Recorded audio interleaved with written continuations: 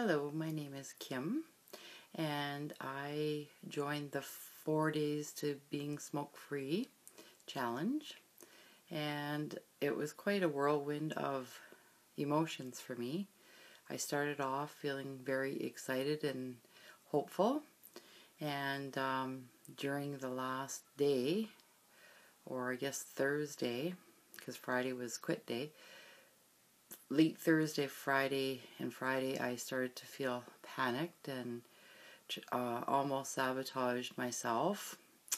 So I just kept watching the apps and reading the book over and over again, watching the videos, the coaching videos and the Q&A videos over and over until it finally clicked in. What wasn't clicking in for me, and I have quit before using the book.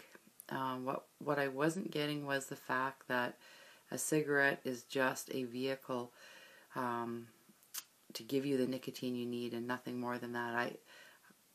I just didn't get that until late last night. Thrilled to say that I had my final cigarette last night. I've been smoke-free 24 hours, feeling wonderful about it.